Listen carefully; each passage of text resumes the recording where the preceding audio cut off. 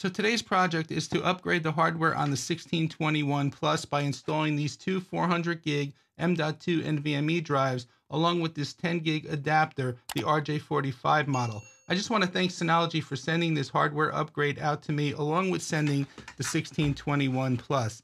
Now all that said, let's get started with the upgrade process. So to get started with the NVMe drive installation, I already took out the hard drives, as you can see here, and I have the 1621 Plus laying on its side. So according to Synology, this is slot 1 and this is slot 2. You can see the pin ports on the bottom and then just the lock-in latches on the top. So the object is to line up the notch in the bottom of the SSD drive with the port. So I'm going to get the first one physically installed for you and then switch back to this view, because if I keep it on this view, you're basically just going to see the back of my hand.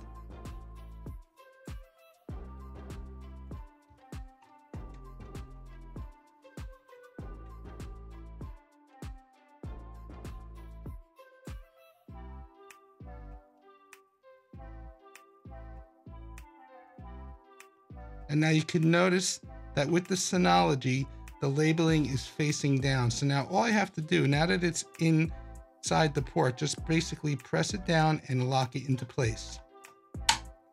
Just like that. And we're gonna do the same thing with the second drive. Let me switch back to the other view.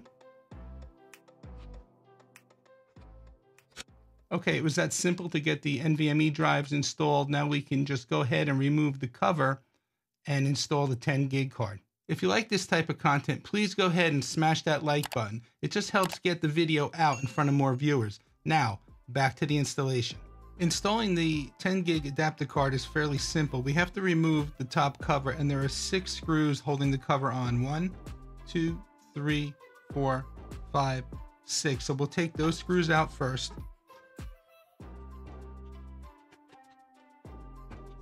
Now that we have all the screws out, let's go ahead and remove the cover.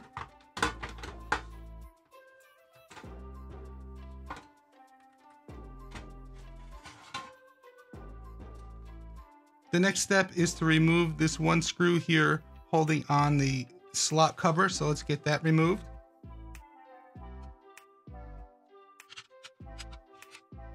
We're just going to take the 10 gig adapter card and line it up. And then once we have it lined up, we're just going to make sure we seat it properly. And we hear it click in just like that. And we're going to just go ahead and reverse the process, and we're going to put on the screw to hold the adapter card in place.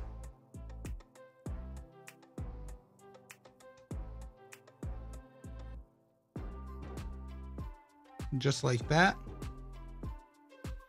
And then we'll go ahead and we'll reinstall the cover and put on the 6 screws.